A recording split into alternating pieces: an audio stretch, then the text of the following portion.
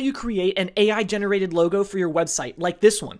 Okay, step 1. Head over to Midjourney's website and click on Join the Beta. You'll be prompted to sign in through Discord, so you'll need a Discord account. After signing in, you'll have to authorize linking your accounts. Finally, you can open up Discord and start creating. Step 2. Enter in your prompt into Midjourney to get the type of logo you're looking for. I'm gonna try making a logo for a drone photography business called Drone Photos. Step 3. Choose which of the logos you like and upscale it by clicking on the upscale option below your logo results. To save your logo to your computer, click on the web option to be taken to your Midjourney dashboard viewing your image. Click on the Save button and save it to your computer. Step 4. Bring your logo into Canva or Photoshop and remove the background. Voila! You now have a super cool logo that you can use for your business or website. And that's